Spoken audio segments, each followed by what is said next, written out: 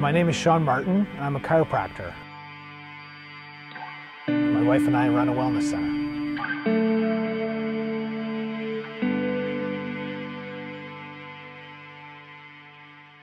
My view of church was really just a place I could go once a week and be an audience member, sit back and get some helpful tips for the week, maybe a little motivation for the week. Pretty much ended there on Sunday morning, and I didn't feel it was necessarily crucial to bring it throughout my week or my life.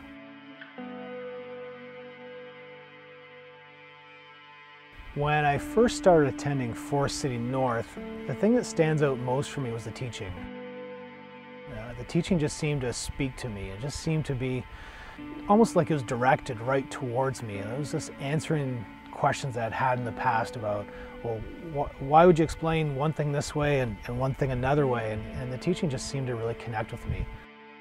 I think that was right around the time where I started understanding that my faith could permeate the rest of my life. It could permeate my work day and my home life better and more deeply.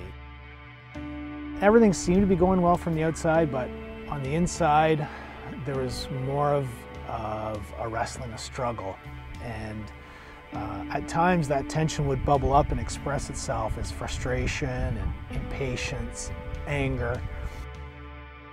That's when I started to look deeper into faith and to really,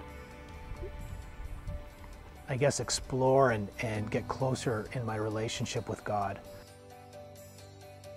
Journeying and pursuing a deeper relationship with God, it started actually permeating into even daily habits, into even my work life, where I was not afraid to share faith with patients or my team or people that in the past I never would have brought up Jesus or God or anything, because I didn't want anyone to be uncomfortable, and the truth is I probably was uncomfortable sharing that as well.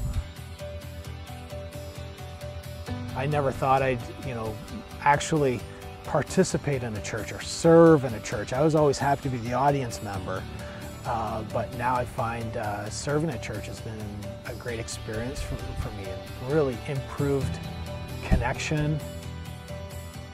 I found that when you take a small step, the next step doesn't seem to be as difficult. That's an important way to think about bravery.